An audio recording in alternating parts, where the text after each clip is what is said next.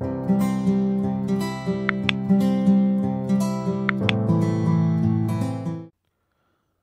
everyone, welcome back to the channel.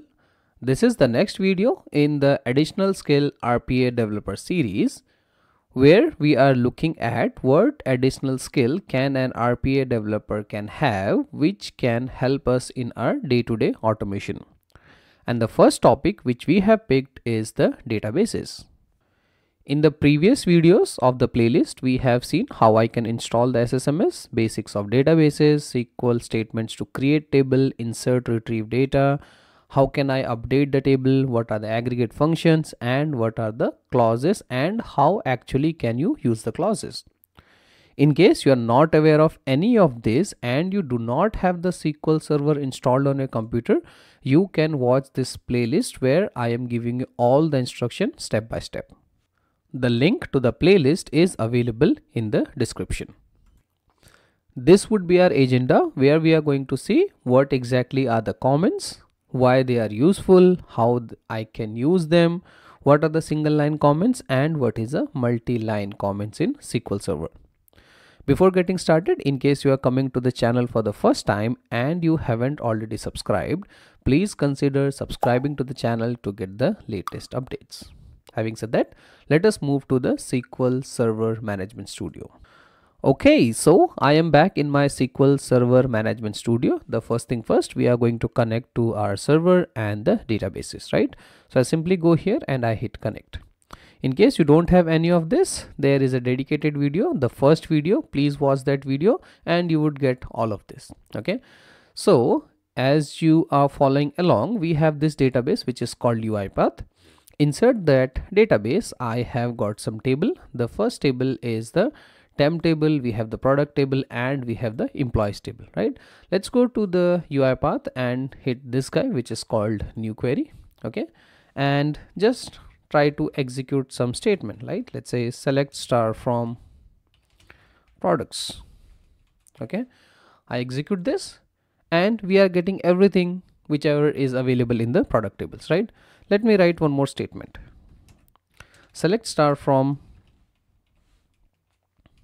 temp DB. Okay, I execute this and I am getting all the data which is in temp DB, right? Now let's say I want to count the number of records. So I'll simply write select count of star, let's say from products. Okay, and I execute this. So you would notice that to execute the statements individually, I have to select and then execute. What would happen if I simply go here and I execute this complete statement? In the output, I am getting three results at first, second, and the third because there are three queries, right? Let's say there is a long set of query and every time I do not want to delete this, but I want to preserve it. Basically, I want to make sure that this query is available with me, but I do not want to execute it, or I simply want to exclude it from the execution when I run this complete statement, right? So I have total 1, 2, 3 queries. My objective is I do not want to delete this, but I want to exclude it from the execution. How I can do that? That is where we introduce you to something which is called comments. Now, what is a comment? Using the comments make the script easier to read and understand, that we will see. The second thing is we can prevent the SQL statement to be executed. I can control. And the last bit, it is a good practice to have comments because that way you can easily read and understand as we have seen in the first point, right? So I'll explain this thing that how it is making our life easier. But the first comment which I want to show is the single line comment. Absolutely simple statement. You just have to put these two minus signs, minus, and which will comment your statement, right? So, but the thing is, it would only comment one line at a time. How does this happen in a real time?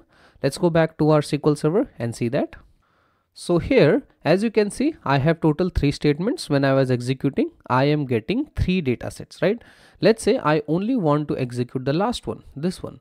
So for the first one, I can simply go here and I put minus. That way, you would notice the color is now changed to green, which means that Now SQL Server understand that this is a comment. I can ignore this and I no longer have to execute, right? So if I go and execute it now, you would see I'm only getting the 2 records. I'll comment this as well and I execute. Now I am getting a single. If I go and execute this as well, comment this as well, I am getting nothing and it says command completed successfully. So whatever I am doing here, like this and like this is a single line comment, right? Because at a time I am allowed to comment only a single statement. It can be select, it can be insert, right? So I hope the concept of the single line statement is clear, that if you want to comment a single line in any of the query, you just use this one. Okay, how actually I would use it in a real time situation. Okay, let's see this guy first. I have this, so select count of let me just write in SQL statement, select star from products, and I am saying where product ID is equal to 211, right?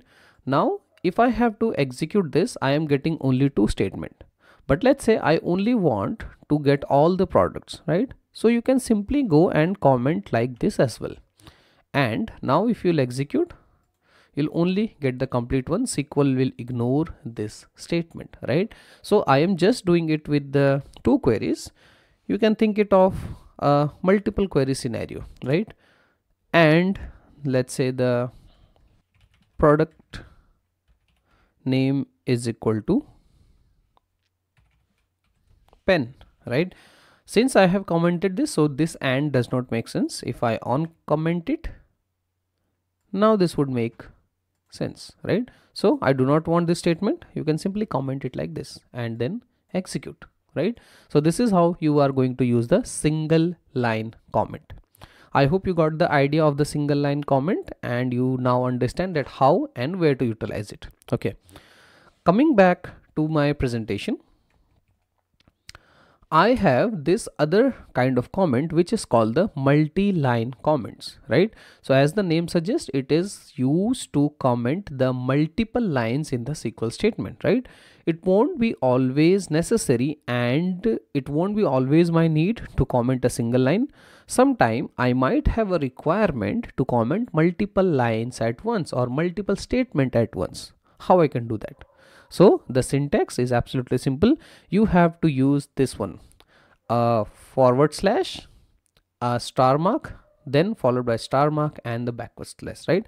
I would show you the importance of this one in the SQL Server, but you need to understand that you can comment a single line using the 2 minus signs or dashes, whereas for the multiple comments you use the forward slash and asterisk mark, and this is the closing dot, right?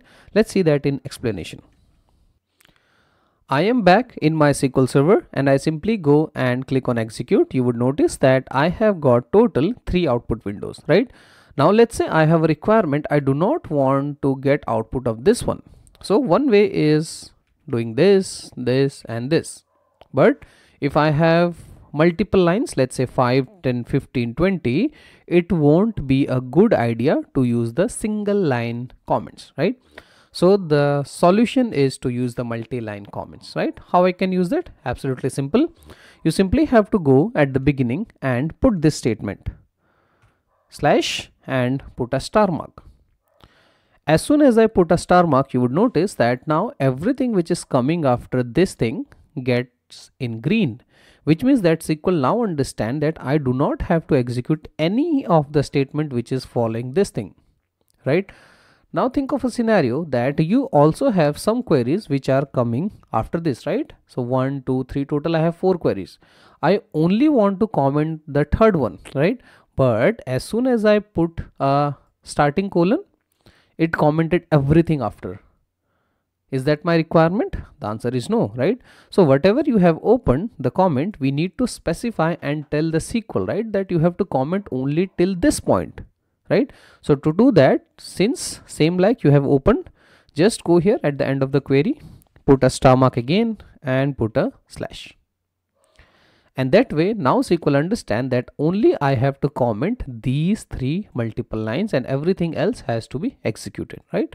So if I go and execute here, you would notice that I am getting output of everything, right?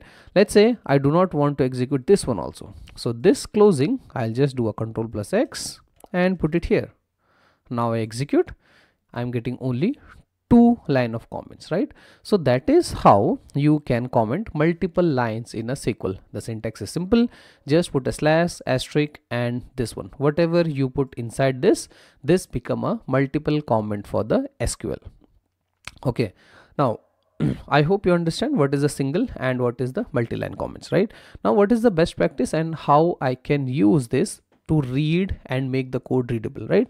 Assuming this is a very big script which I have written, right? I am working for a company, right? So before starting any query or before starting any script, it would be good if I just write something in the comment box, right? Let's say this module is for the login module. Okay, I can always mention that this is the version 1.0 or 2.3 of the query. This is developed by the developer is Mukesh, and what is the functionality, right? FUNCTIONALI functionality, right? The functionality is, let's say this is the query, or this can be a stored procedure for getting the login data from database, right? Anything, right? Now what is the benefit here? The benefit is whenever anybody who is looking at this query, they can understand that yes, this is the module, this is the version, this has been developed by Mukesh, and this is the functionality, right?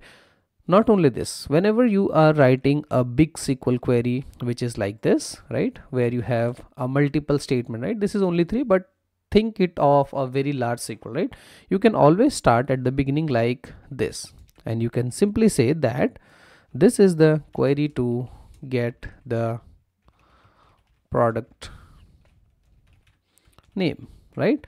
So that way when I am reading this makes my code more readable, and whenever you are yourself coming back, you would notice that okay, you have written this SQL for this purpose, right? So comments are also can be used to incorporate some of the best practices when you are writing the SQL, right?